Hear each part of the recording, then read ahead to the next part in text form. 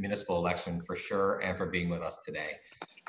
Today we'll be hearing from District 12, located in Timberlea, Beechville-Clayton Park, and Westwood, where Richard Zarowski is currently the incumbent. District 14, located in Middle Upper Sackville-Beaver, Bank-Lucasville, and Lisa Blackburn is the incumbent in that district. I'm reading these notes incorrectly. Am I? Yep. Yep. Okay. Sorry, Lisa. And finally, District 15, located in Lower Sackville, where Paul Russell is the incumbent. The Halifax Chamber of Commerce appreciates the time and effort that's required to run and become a councillor in Halifax. Also, I want to thank our viewers that are joining us today. We hope you're able to gain some valuable insights into your district councillors and ask questions that are relevant to you.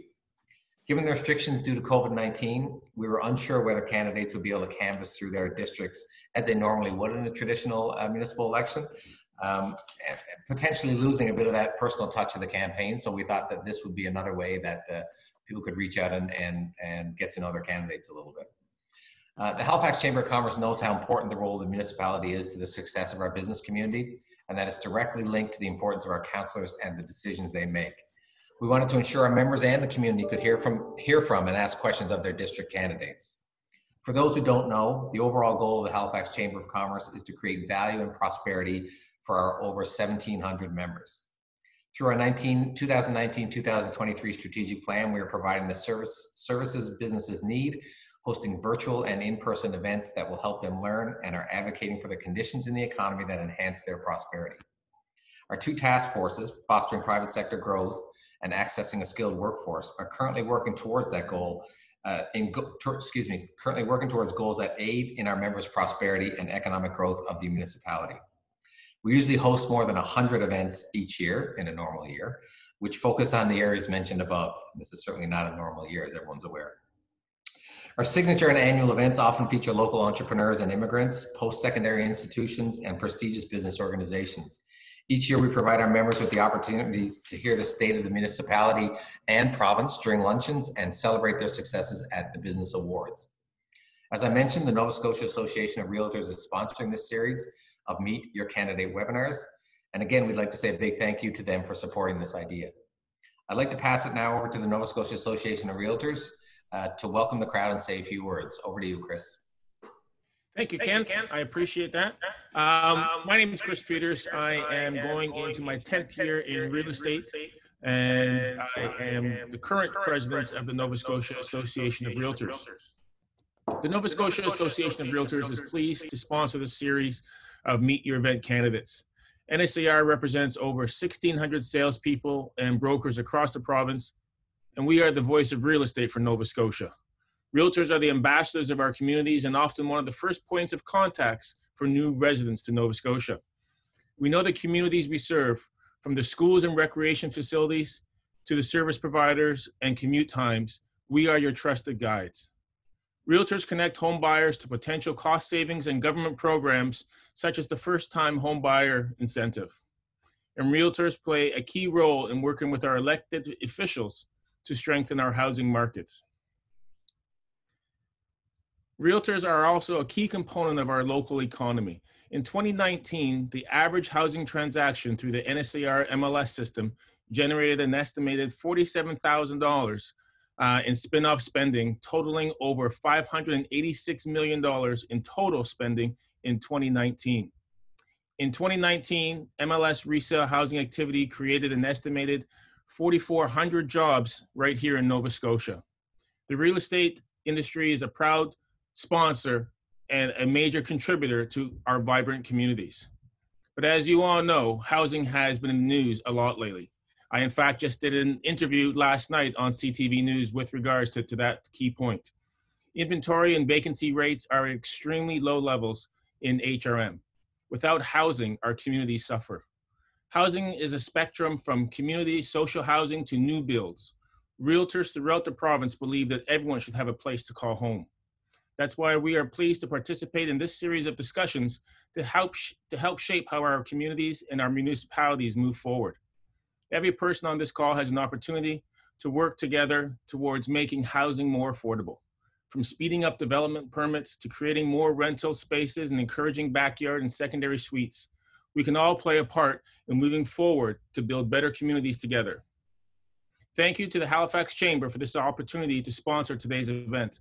And thank you to each and every one of you candidates for putting yourselves out there and making yourselves available to be part of this election. With that, Kent, I'm going to throw it back to you. Kent, you're on mute still, my friend. There we go. That better? There we go. Sorry. My wonderful friends here at the Chamber muted me without my knowledge. I think there's some reason that it echoes in where I am, so I'll try and mute myself every time I finish speaking.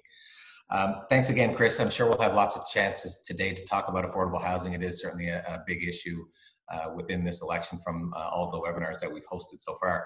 Also, some good news on the real estate front today. I saw, Chris, that the local Royal LePage, I believe, or no, Remax. That Remax was brought back into Nova Scotia hands, the franchise from a couple of guys in Newfoundland that had owned it for years. So that's good news as well. Okay, on to what we're here for today. So for those joining us on the webinar, each candidate will have exactly 3 minutes. You'll see a clock come up on the screen to introduce themselves and give a few reasons for running. And then we'll get into specific questions. Our questions will be a combination of those that have been previously sent to the candidates and from you, our viewers. So please send us your questions in the Q&A or chat section, and we'll do our best to get to them all. We may not get to them all, but if we don't get to them, we'll certainly be emailing and sending the rest to our councillor candidates for follow-up. Once we get to the question section, candidates will have 1 minute to answer each of those questions, and we'll allow, and I'll rotate through the candidates so that everyone has an opportunity to ask those questions. So at this point, we're going to get started. And again, 3 minutes, you'll see the clock there. And for folks viewing, you can drag that clock sideways to make the view screen of the person bigger as you see fit. And adjust the size of that clock so it doesn't take up your whole screen. So John, John Bignell, if you'd like to start, we'd be happy to have you do so. Perfect. Well, thank you very much, Kent. And Chris, thank you for hosting this. I just recently went through purchasing and selling our home, so I understand the challenges that COVID has presented to our communities, and not only as a paramedic, but also as a small business owner in District 12. For me, looking at the challenges that we have in our community, this is really unprecedented time. I think we need true leadership. I think we need to have good communication. We need to be able to have good dialogue with our residents and make sure that businesses understand what's going on and understand the challenges that we face and the rules that we have to implement from a healthcare perspective, but also from a taxation perspective. So I'm looking forward to collaborating, working, and making sure that District 12 is led with leadership and compassion and hopefully move forward. I think we've been on pause and I really want to get us started again. Sorry, I wasn't on mute that time, but I'll try and remember it in case I'm echoing. Thanks, John. Really appreciate that intro. Iona, over to you.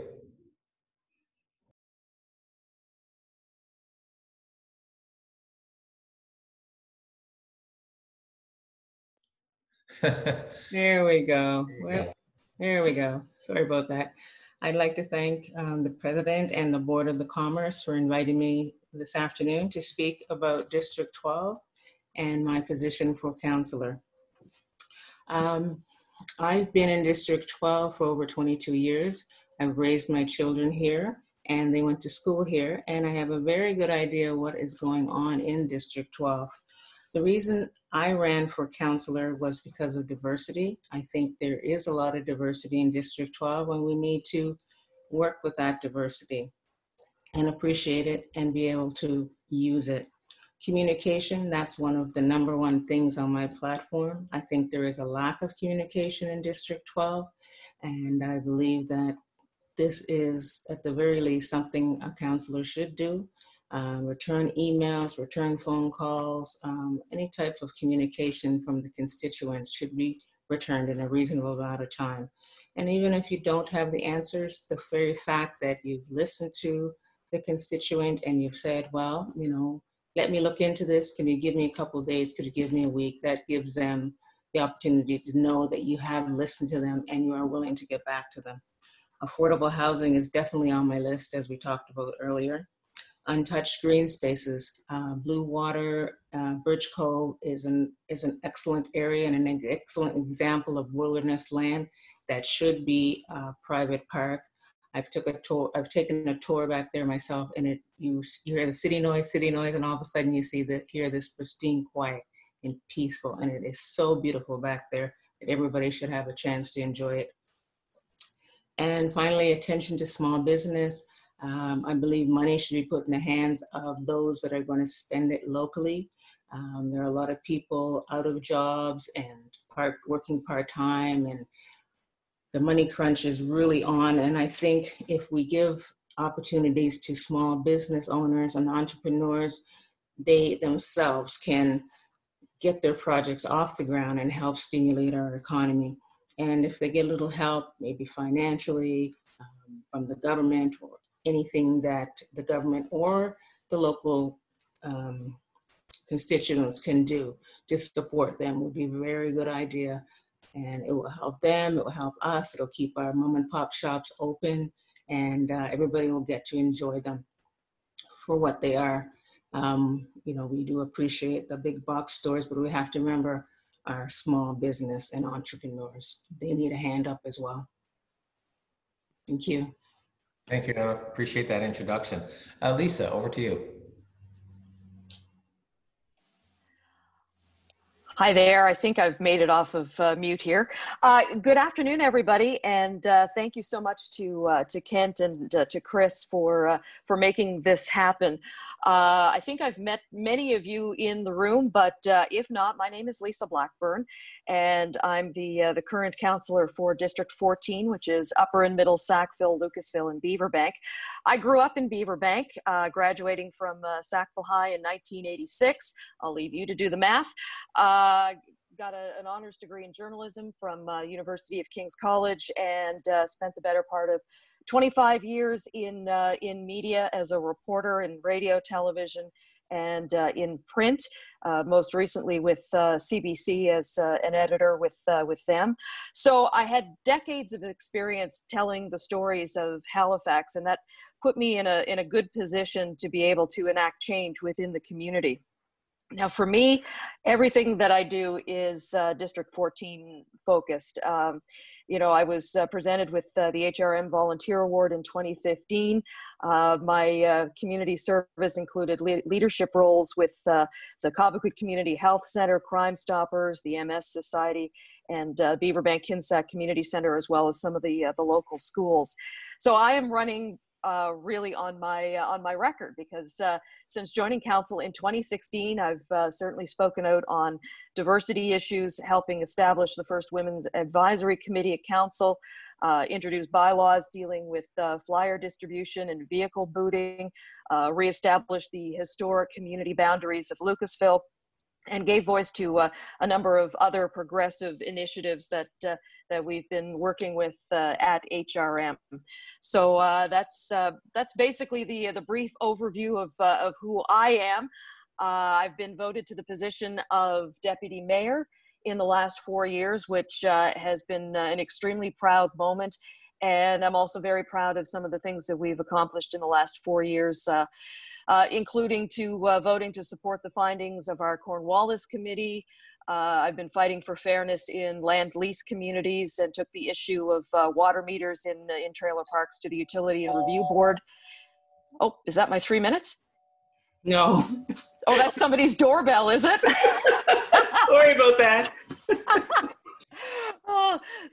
And also, helped usher in a new era of transit service with expanded express routes on in quite a few areas in the district.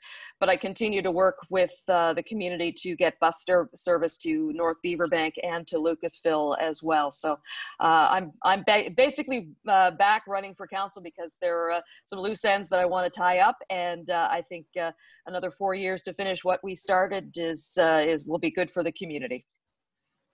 Thank you, Lisa. Appreciate it. The last webinar we had, it was a cat that kept meowing. So was it? Okay.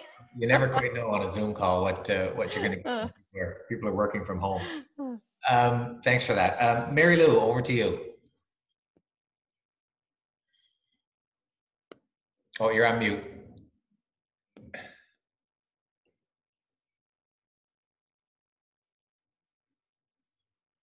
we go. There you go. Not a genius at these things. Okay.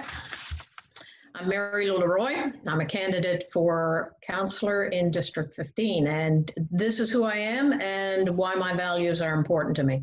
Growing up in Sydney, my parents valued hard work and education.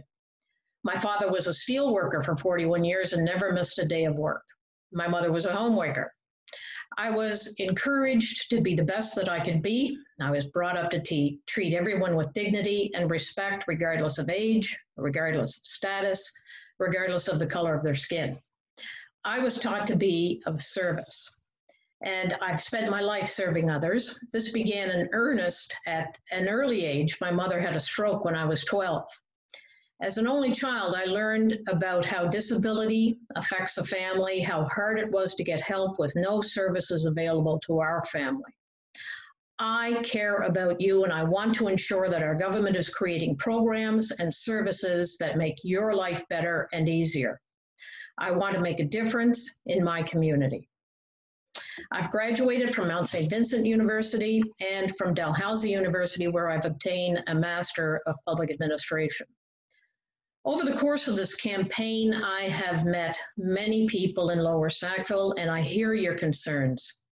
We have the largest food bank in Nova Scotia, Beacon House. People have lost their jobs during COVID. Senior citizens are having trouble on a fixed income, keeping up with the rising costs of home ownership. People are struggling. I hear your concerns. They include an affordable place to live, support for seniors, creating jobs, traffic and speeding.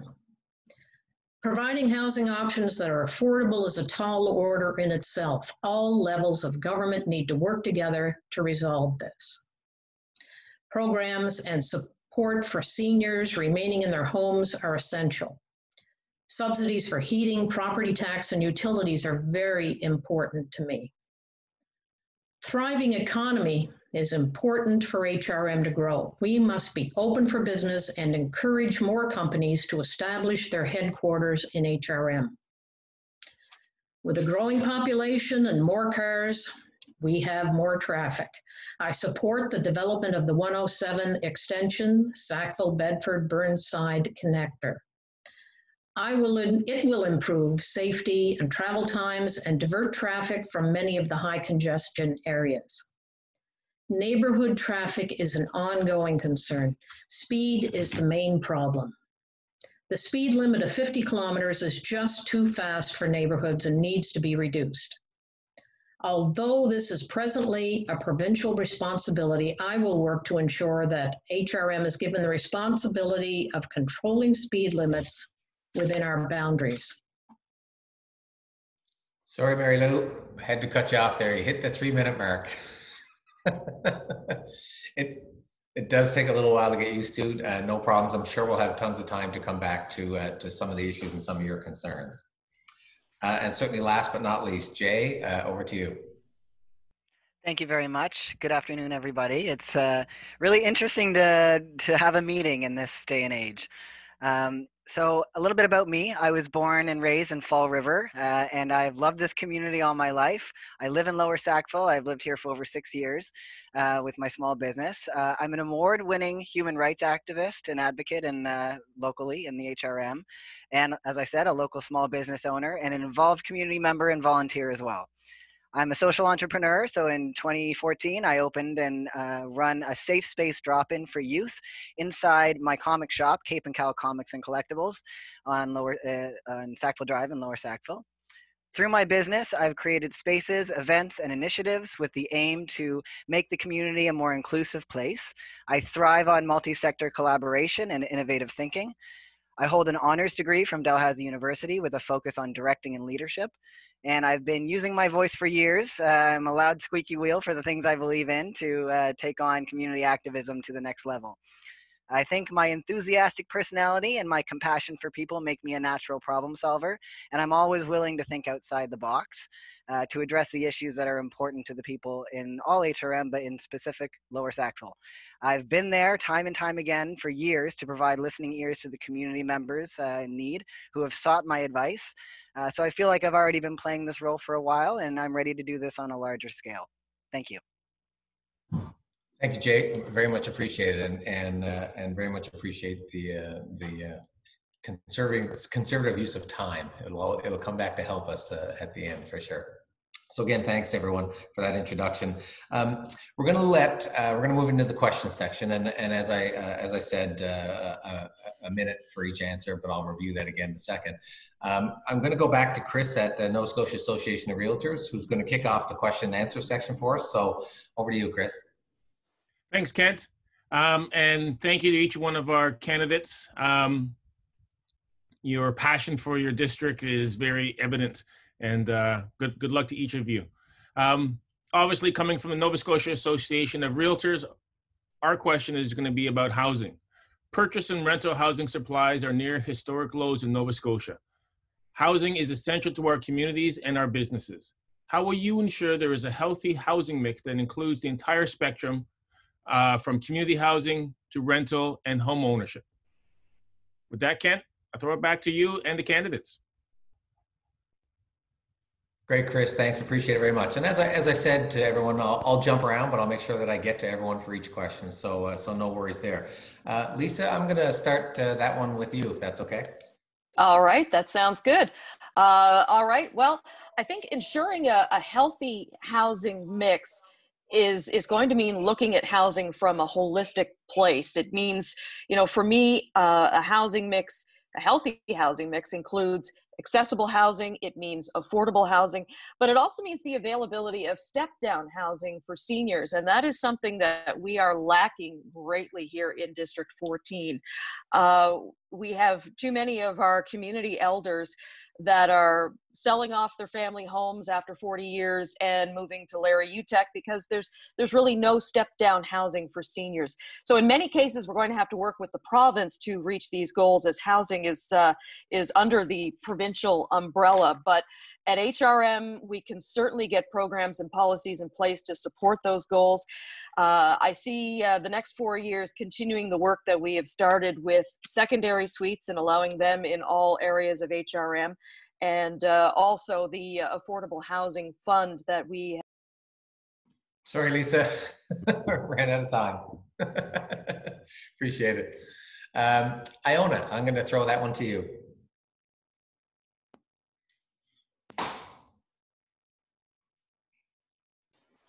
There you go. Great, thank you. I'm just going to read from a few notes that I have here. Affordable housing. There was a time in my life when I was actually living from paycheck to paycheck, or rather from overdraft to overdraft. Looking back at this time, I could still count myself as privileged because I had the support of family, friends, and a great community. I understand having affordable amenities is something people with privilege and power can overlook for the disadvantaged. As a counselor, I pledge to work towards more affordable housing, transit, and recreation. I will push for more projects that have affordable housing and reduce the permit time for these projects. In addition to that, I will insist that all new development contain a certain proportion of affordable units. The issues around housing and rental situation is complex because it involves all levels of government. It also involves non-governmental organizations, NGO, and the departments within government. However, I believe we could benefit from handling some of the provincial control over. I'm muted. Sorry, Iona. You just went over the minute, so we had to cut you off there. Appreciate everyone's patience and getting used to that 1 minute timeline. It is tough, but there's a lot you can say in a minute.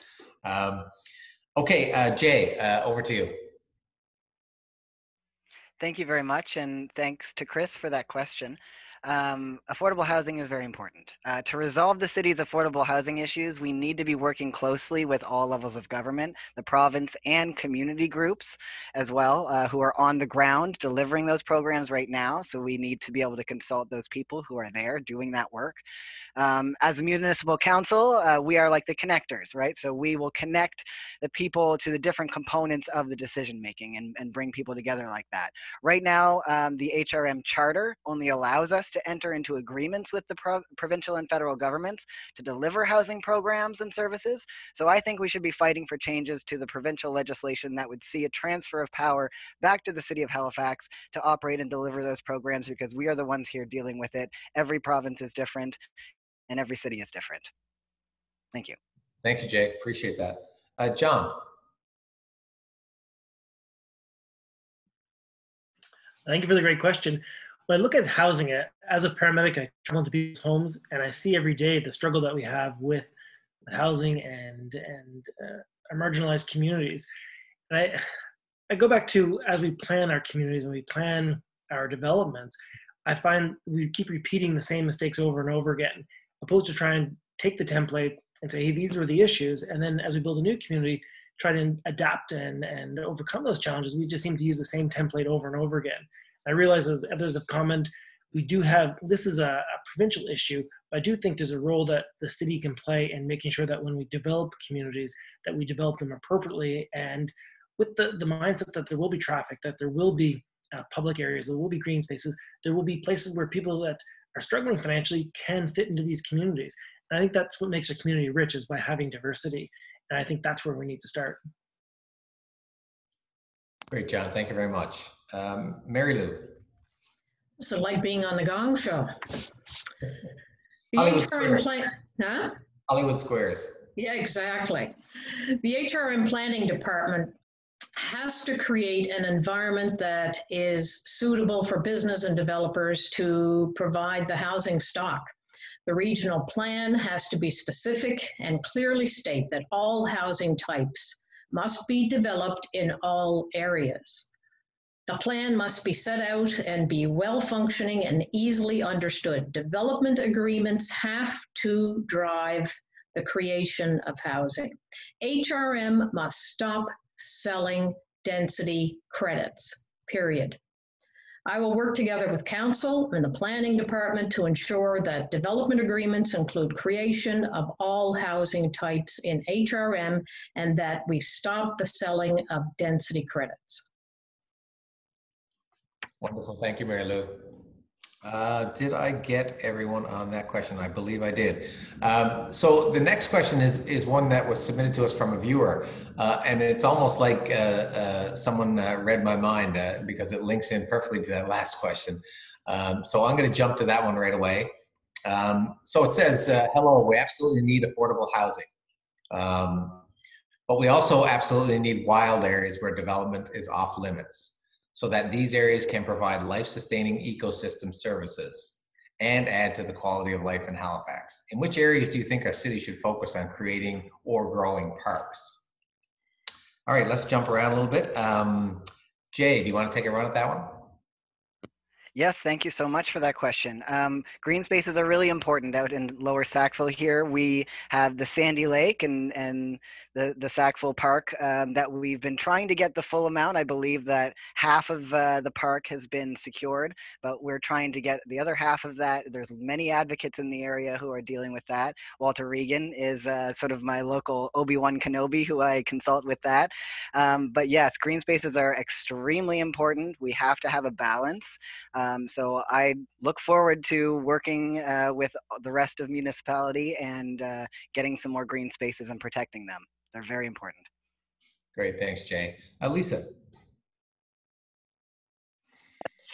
Absolutely, and to sort of piggyback on what Jay just said, I think you know, we are certainly expanding Blue Mountain Birch Cove to the where it needs to be. We're also working with now on Lewis Lake, so we can get that protected by the province. And Jay is absolutely right with Sandy Lake. I was just out there last week for a hike and to learn more about that green space. So I think it's, you know, it's very important that we make sure that our reserve funds for land purchases is always at a robust level, because for the example of Blue Mountain Birch Cove, when the Nature Conservancy of Canada came with an offer that allowed us to purchase land at 75 cents on the dollar, we've got to make sure that we have money available to, you know, to really leap at those chances when we get them, because they don't come along too often. Great, thank you, Lisa. John.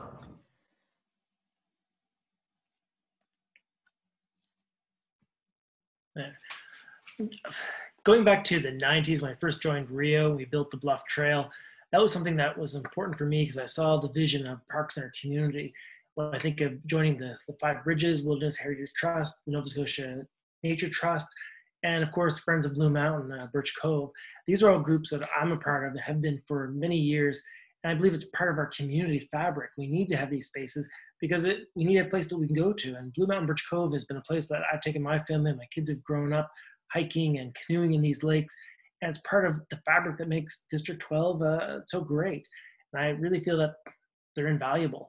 When I look at these groups, when we first started talking about Blue Mountain Birch Cove, and taking the skills I had from developing the Bluff Trail with Rio, we really need to have leadership at the table, and I felt that's been a real misstep, and these spaces are needed in order to have good, solid understanding of our communities, because we need to have good leadership at the table. Great, John. Thank you very much. Iona. Oh, you're still on mute.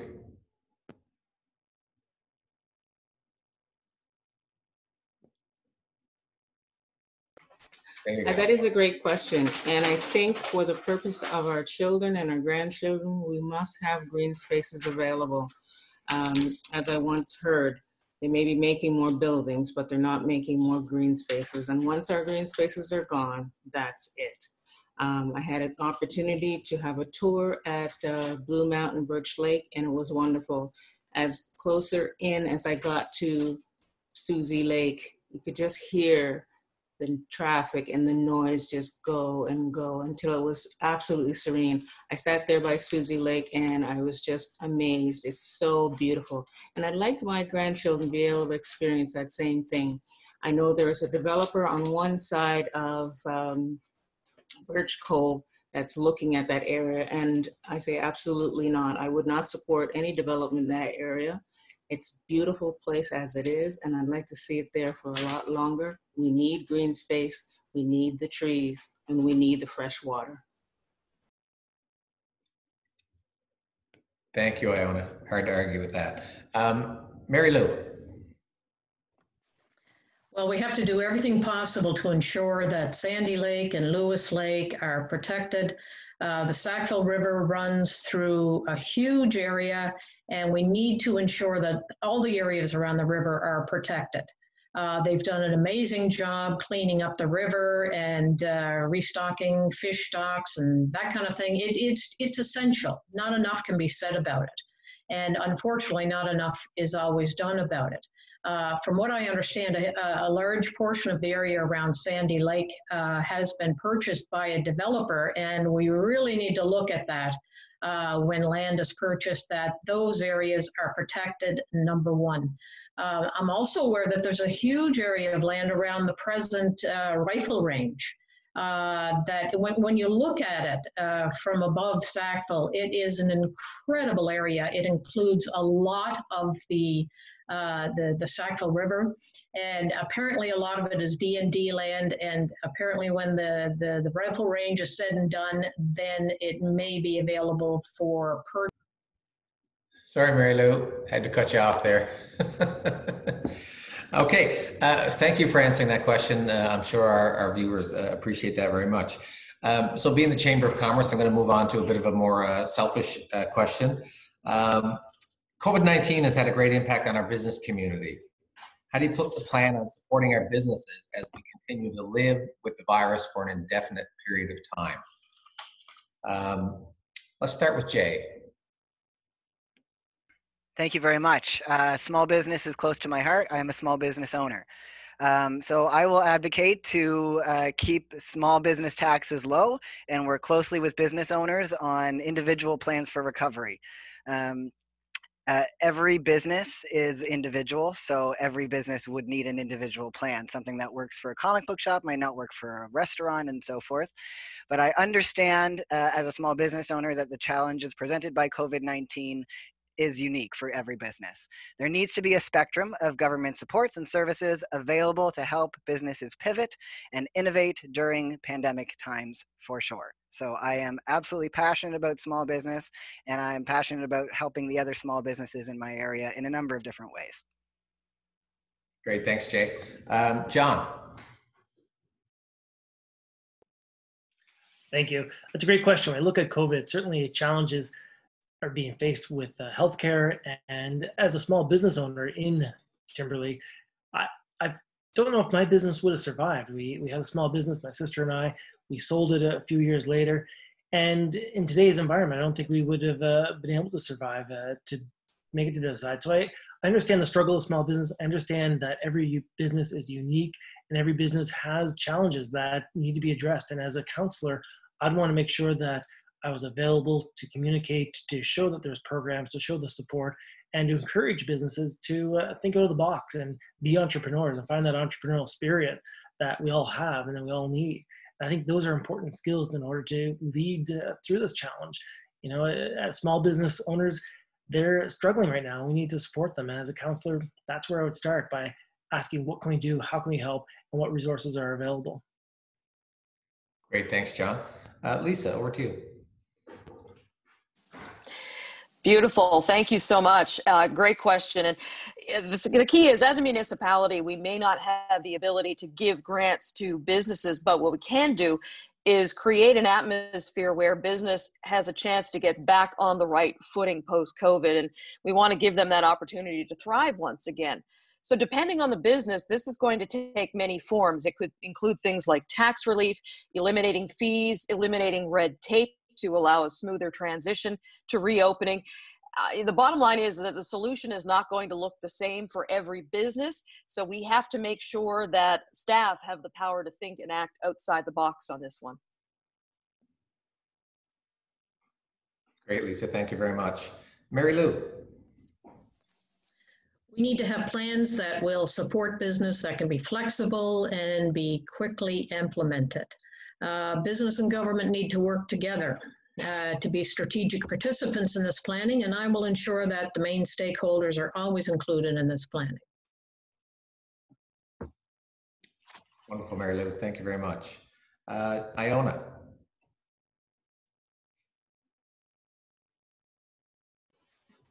Thank you. That is a good question as well. I believe we should take our learnings from this pandemic and develop a strategy for future unseen emergencies. We can start by putting ourselves in a self-sufficient position and locally make our personal protective equipment, our PPEs, and sanitizers and non-medical masks ourselves.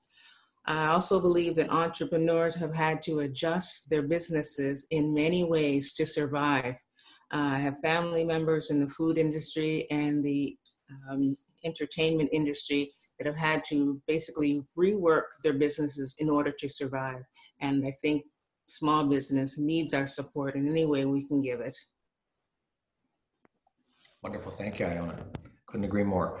Okay, I'm going to jump back to a viewer question. So I hope everyone's had a quick chance to look at it.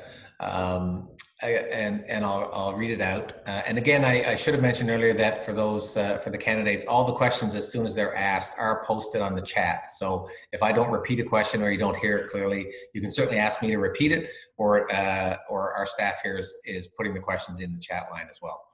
So this one is, housing prices have been rising steadily over recent years, which has caused an equivalent rise in the property taxes for residents. Will you support a drop in the municipal tax rates to ease the burden on the average homeowner?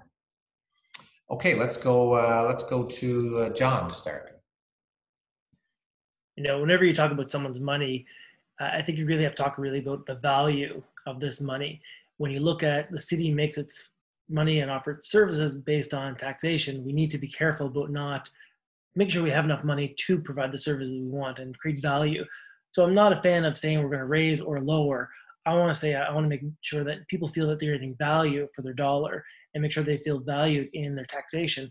We should know that our money is not being abused and misused. We want to feel good about investing in our city because our city can provide for us. We look at events and communities. As the founding member of the BLT Canada Day celebration, that brought business to the community. That was a service that we're able to provide. We're able to use funding from the city, able to use funding from businesses, and coming together as a collaboration was a really great thing. And I think it's about showing value, not about reducing or raising. And this time, pandemic, it's going to be really difficult to make sure that people feel they're getting the dollar value for the taxation that they're paying. Great, thanks, John. Mary Lou. I'm completely with John on this one.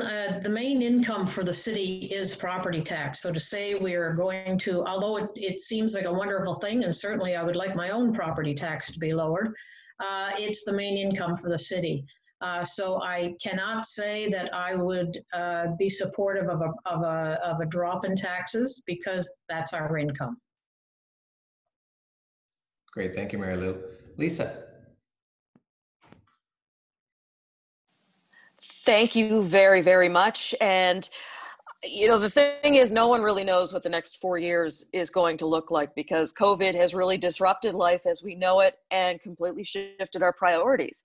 So we don't even know at this point what our fiscal picture is going to look like. We'll know by the end of the month because that's when the tax bills are due, and that's when we'll know, you know, what percentage of taxpayers have been able to pay their taxes this year. So, you know, when we get that information, it will require an appropriate response. So, you know, at this stage of the game, I can't say one way or another.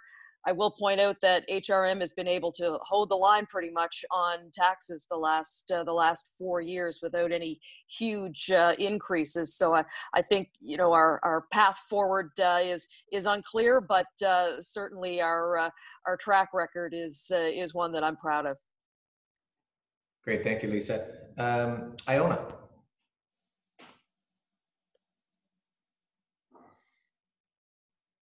Oh, you're still on mute.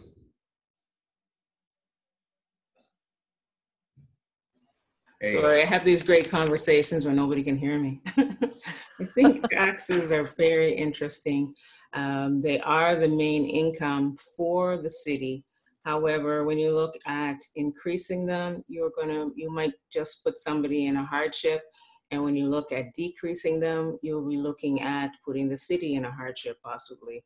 So as good Nova Scotians and good Haligonians, I believe we have to look at all levels of government and organizations to see if we can equal out these payments and pull together in these times of trouble.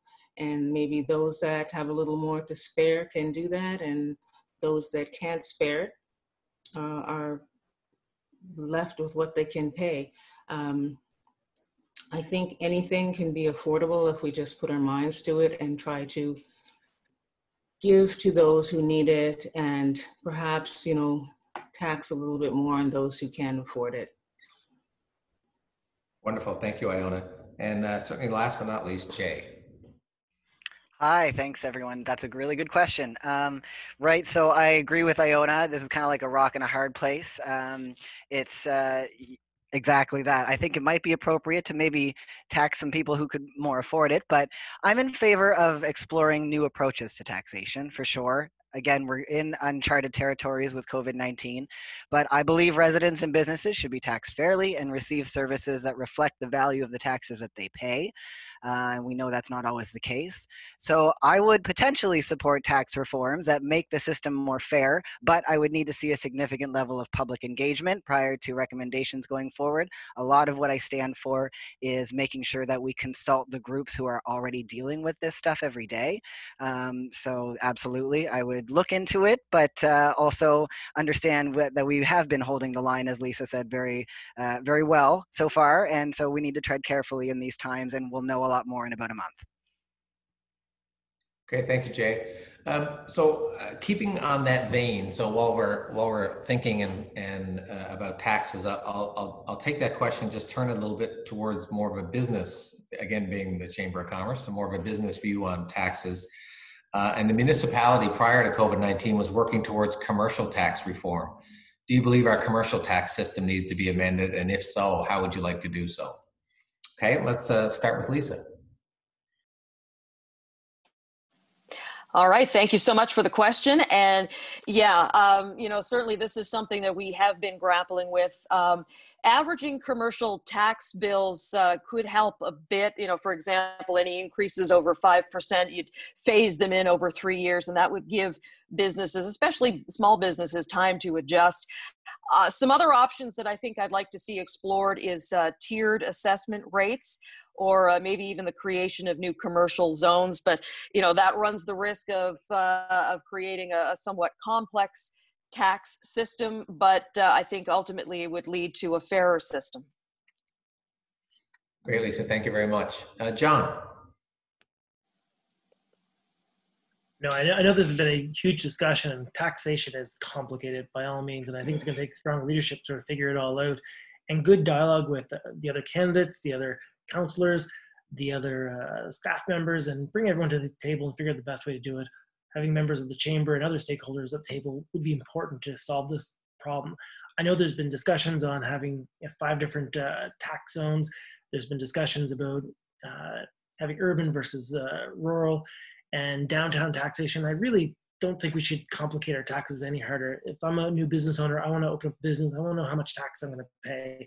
I think we need to have clear, concise taxation so I know exactly what I have to pay, so I can plan and prepare for taxation, opposed to not knowing based on my location.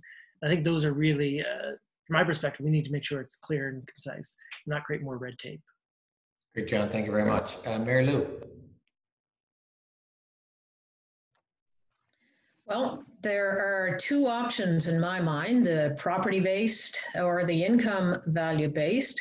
If we shift the tax rate to income-based, that could be problematic for businesses. We need to engage in a comparative study that tells us how the tax burden would be handled by those left standing if we changed it. We need to understand the foundational shift that we will be making, and we need to have a conversation with business on how to go forward. I don't think we should be making any strategic changes without including business and the Chamber of Commerce in those conversations. Great, Mary Lou. Thanks very much. Iona.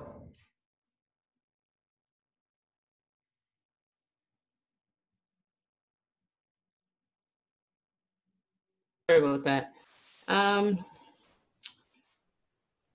It might not be a distinction to new investments. Maybe we could look at some of the money that we do collect and invest it otherwise.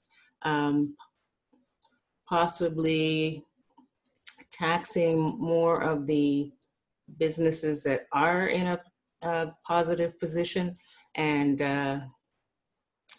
I guess what I might say is just concentrating on the big businesses, more so on the entrepreneurs that are suffering as it is.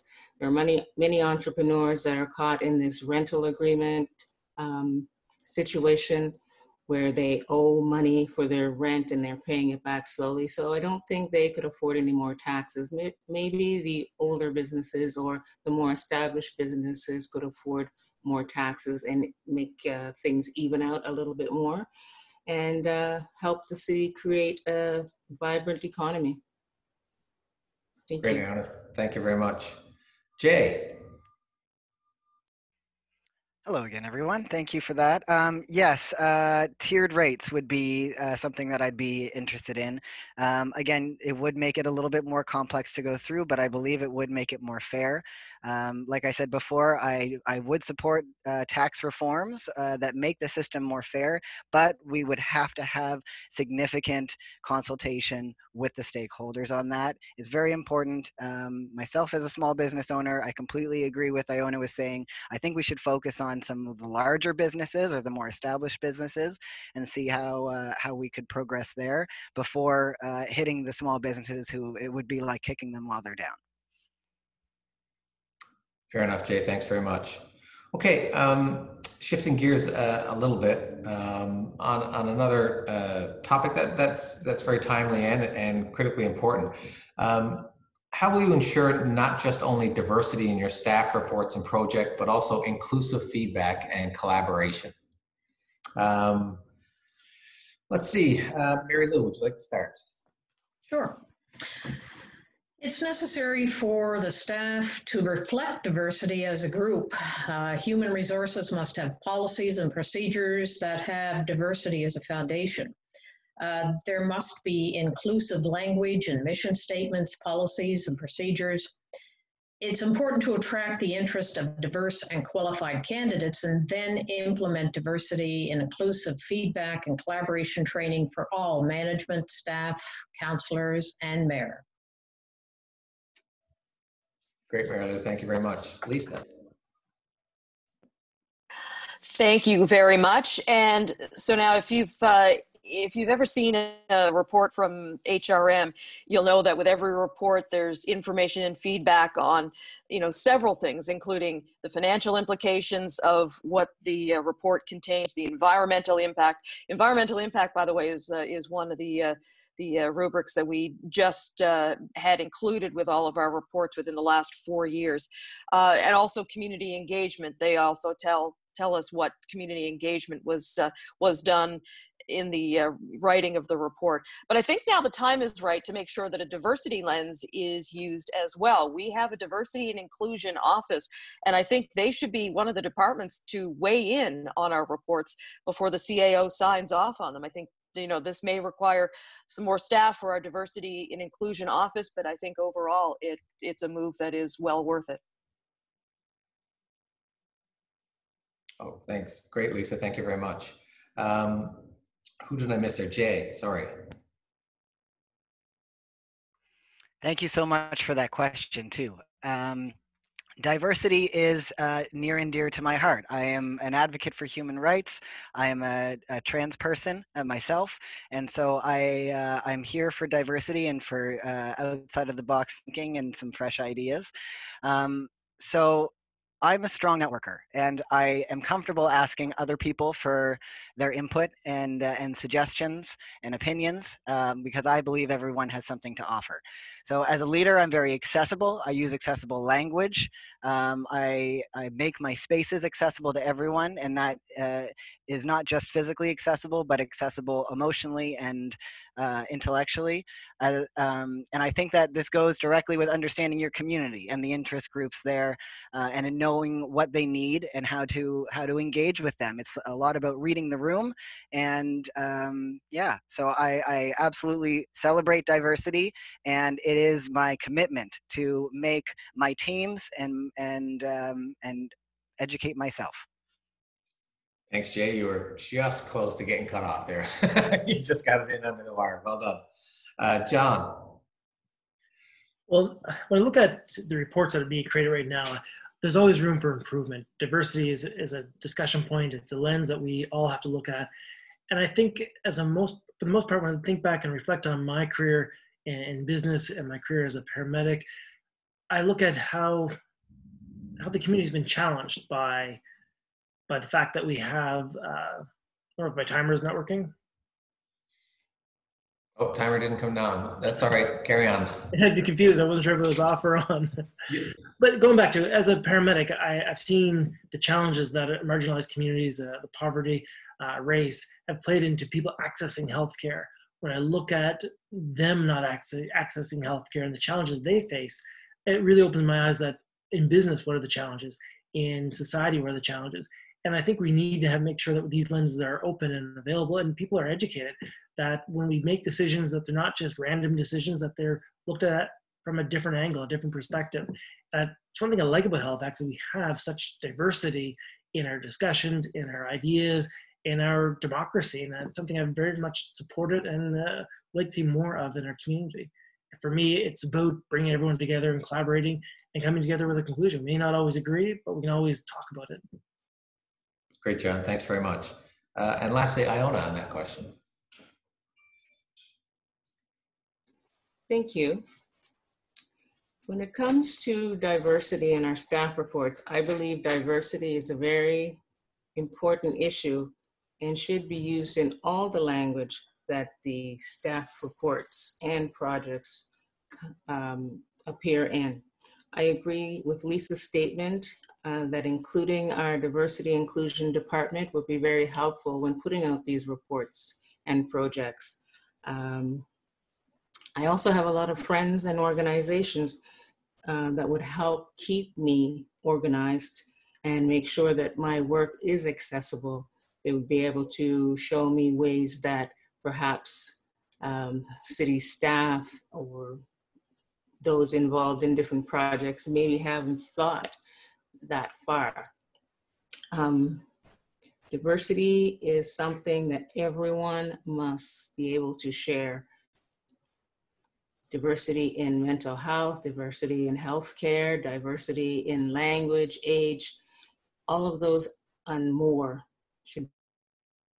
Thank you, Iona. Sorry, just went a little bit over time, but a great answer and much appreciated. Thank you for that thought. Okay, I think we got everyone that question. Now I'm going to ask one from the audience that's related to that one, and I think there may be a bit of an advantage here to someone who's been in council for a while. So Lisa may be more familiar with this than others, but I think we're all a bit familiar with this question. So I'll ask the question and certainly get some perspective from you folks. So the question comes from a viewer: given Halifax's rich and diverse history and heritage, and a follow-up to Lisa's comment that she supported the removal of Edward Cornwallis statue, and Lisa, you're certainly able to weigh in there. What are candidates' position regarding the recommendation of task force on commemoration of Cornwallis and Indigenous history? And I guess the question is really around, do you feel the task force members presented a balanced, impartial, and objective assessment of the founder of Halifax? Or I think a more general question to lead in is do you have an opinion about the task force on the commemoration of Cornwallis and the Indigenous history of Halifax? So Lisa, I think where you're mentioned there, I'm gonna go in fairness to you just to start that. Sure, absolutely, and appreciate the question. I think I was pretty clear about this at council when I spoke. I was very satisfied with the report that came back. I think it was balanced in that it looked at both the British occupation of this area. It looked at the history of the Mi'kmaq people.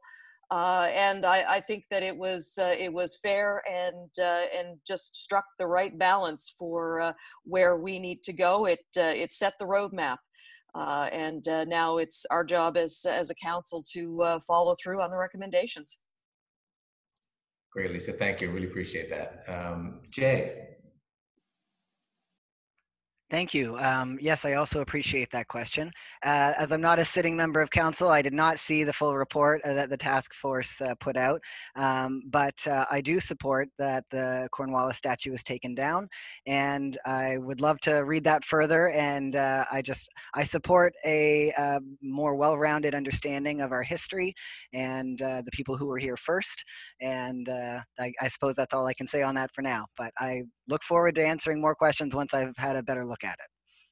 No, that's fair, and I think and that's kind of the lead in, the impression I wanted to give, that not everyone would have had a chance to see it, but certainly most people have an opinion on this issue. So Mary Lou, thanks.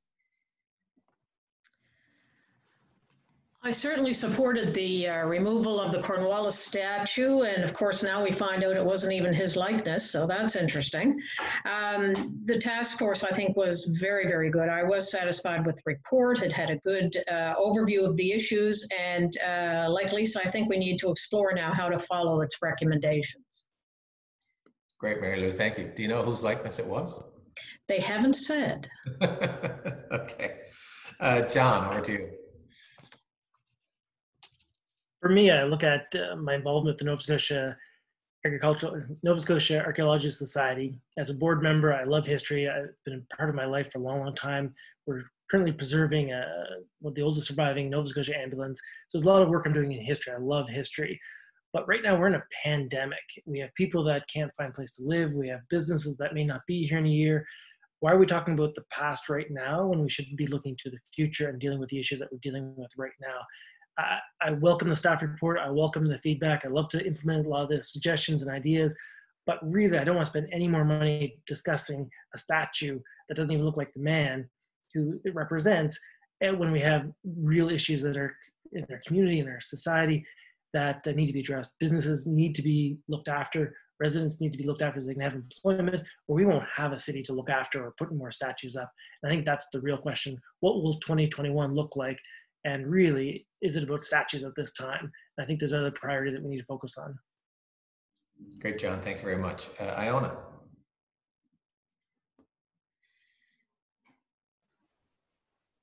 Hi, that is a really good question. I did support the removal of the statue, and I look forward to reading the staff report. However, I don't believe we should make any judgment calls before I read that report. I believe strongly in our Indigenous people, and I believe they deserve respect. And until I can read this full report, I don't believe I can make a proper judgment on this particular point. Thank you. I know that's very fair, and I think that's a great answer. Appreciate that. Okay, a couple more, and then we'll clue up. And this one we hear quite a bit, being a business advocate here at the Chamber. But as well-intentioned as municipal staff are, we're aware that many of council's asks and reports, and in our case, permitting, et cetera, take a considerable amount of time. What will you do to speed up the processes of the municipality?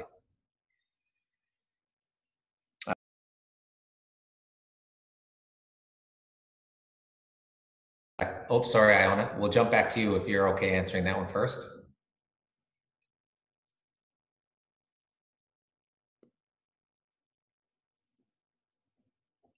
I'm sorry, could you repeat the question? Absolutely, I apologize for that. I think I went on mute there. So again, as well-intentioned as municipal staff are, we're aware that many of council's asks and reports, and in our case, sometimes permitting, take a considerable amount of time. What will you do to speed up the process of government in the municipality? That's a good question. Maybe we could look at streamlining the process a little more. Maybe some background information that we already know does not need to be readdressed in the staff report. Perhaps they may streamline it a little more by not going into, I guess, things we are, like I said, things we already know. I guess go strictly to the point, if I could say that. Some of them are wordy, and I think a lot of the words aren't necessary if they could be streamlined in such a way that, you know, you get to the point, you know what the situation is, you know what the conclusion is, you know what the money will be spent, you know what the councilors are looking for, and put it together in a little package and give it to council. So the council don't have to spend a lot of time reading it as well. So it's a win-win for both. Great, thank you, Iona. John. I think in District 12, we are electing a leader that can go to council, make decisions, make tough choices. And I think we're looking for someone that can have that ability. It's easy if we have a tough subject to ask for a staff report. And it's a kind of an out for a lot of city staff, because it allows it to push over to staff. Staff recommended it. I think we need leadership. I think we need someone that can actually make decisions and be held accountable to those decisions. I think those are important. And when you ask for a staff report, you're kind of pushing it over to someone else's ideas, saying, hey, can you look into this for me? I really think we need to make decisions at council. And as a councillor, I would be the one saying, you know what, I want to vote on this now. I want to move forward based on what I'm getting from my feedback from the community, from the businesses, and we can vote on things. We can move it forward. I always question, do we really need to have a staff report on everything? Because people elected me, not the staff report. Great, John. Thank you very much. Lisa. Thank you very much, everyone. And yeah, I mean, the last couple of years, HRM staff have been asked to produce some pretty heavy and complicated reports. And I'm thinking about things like Halifax 2050, the Cogswell district, the review of the regional plan. And that's the type of stuff that takes up a lot of time and a lot of hours. So we may have to look at expanding our workforce in some of the busier departments to make sure that reports are returned to council for decisions sooner. When it comes to reports, unfortunately, you know, we are mandated by the charter that a lot of these things that we do require a staff report.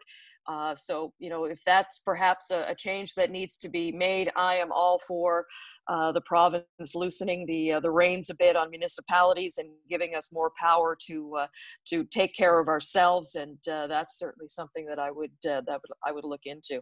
And with that, I do have to excuse myself because I have another meeting that starts at 3:45. So I just want to say thank you so very much to everybody at the Chamber for giving us this opportunity. To the other candidates, the best of luck to you guys. I would be proud to sit next to any one of you at council, and look forward to toasting your success on the 17th of October. Thank you, Lisa. Really appreciate you coming, and good luck.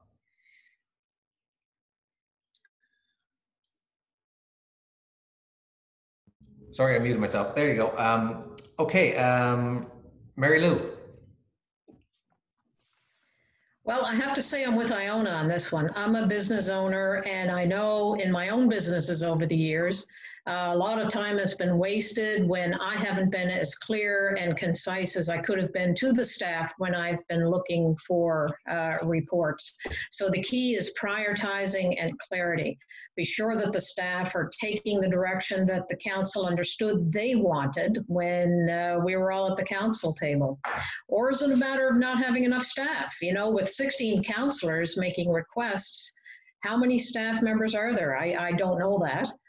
So I would certainly look at the staff complement, and will ensure that the numbers are sufficient to do the work that has to be done. It's a huge amount of work. Great, thank you, Mary Lou.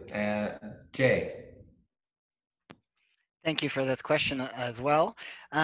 So I can work to keep myself informed and ensure that I'm updated on publicly available resources so that we can cut out some of those things, so I can just make sure that I'm already informed.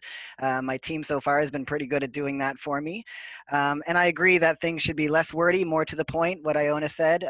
We need to make the language more accessible so that when it's coming to the table, we understand it to the point and can move on as quickly as possible. And then also I want to say that John had good points about electing us, not the staff reports. So yeah, just that we could be more concise with this. A lot of people know I'm a get it done kind of person. So I will always be loud and in favor of, okay, let's get to the point and then let's do something about it.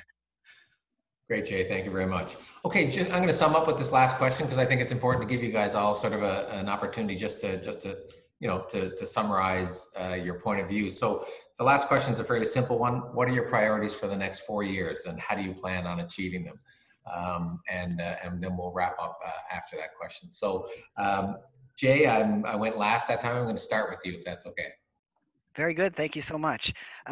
So a lot of what people have known me for and what I've said is my platform so far, my priorities are accessible housing, affordable housing, accessible and affordable transit, youth engagement, and safe communities. So I'm going to start by working to establish stronger connections with federal and provincial partners in order to better collaborate to resolve complex housing and other issues. I will work closely with the community to ensure housing needs of diverse populations and that those are met, and we will aim to provide a spectrum of housing solutions that are innovative and sustainable as well, which is very important. I will advocate for investments in our transit system that will actually be put to work for the people who use the public transit every day. I will work closely with community-based organizations to come up with multi-sector collaborative solutions for issues of our youth homelessness, particularly in Lower Sackville. And this is all on my platform, but absolutely anyone can message me if they want more clarity. Thank you, Jay. Appreciate that. And I know a minute is hard to sum up your whole platform, but you did a pretty admirable job there. Mary Lou. Well, there are a lot of things that are important, but my priorities are housing, jobs, and jobs. If I can create both of those, I'll be very, very happy. More housing starts with our planning department. I'll work with the planning department to ensure that development agreements include a variety of housing types. We've created a culture of selling affordable housing units for density credits, and that needs to stop. I am adamant about that. Jobs, I'll do everything I can to draw new business to our area and help create an environment that's attractive and enticing. Great, Mary Lou. Thank you very much for that. Iona.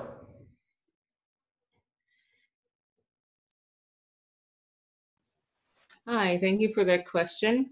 I developed my platform based on personal observations and from listening to my fellow residents in District 12. My number one issue or number one thing that I'm going to do on my platform is communicate. There's been a lack of communication in District 12 to the point where there's no response from the current counselor when returning emails, telephone calls, or anything of that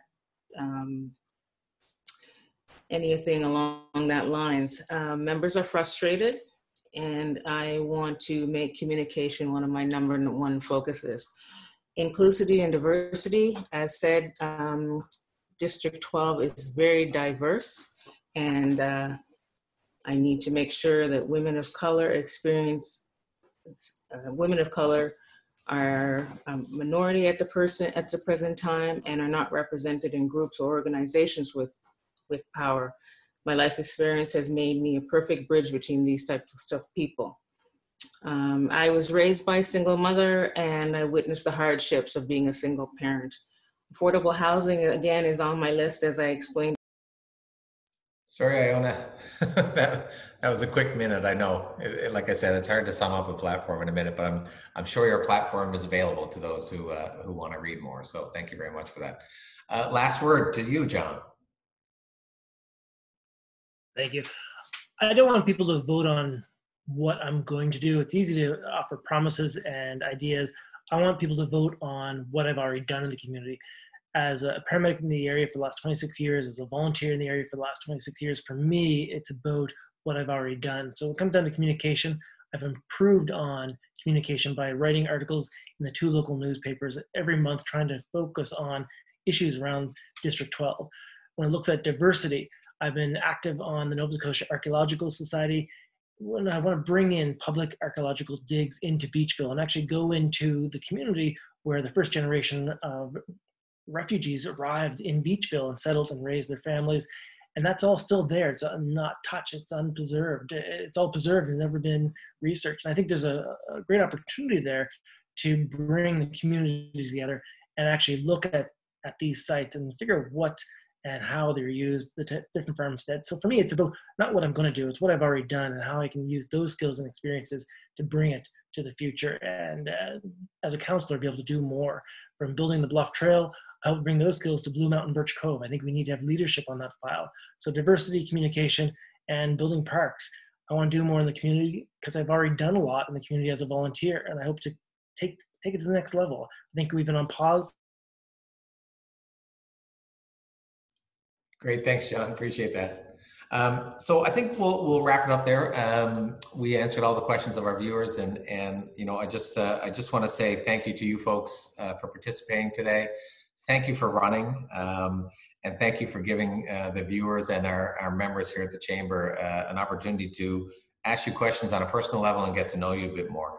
I know my key takeaway, I think, from these webinars that we've been running is how much work it is, how much respect I have for everyone who's running, and how difficult, if you actually get to know the candidates, how difficult a choice it's going to be for the constituents, because the people that are running are high quality right across the board. So I've been extremely impressed, and I've learned a ton just doing these webinars. So again, a big thank you to our sponsor, Nova Scotia Association of Realtors, to Chris and his team, and for the opportunity for us to promote the importance of voting and hearing from the candidates.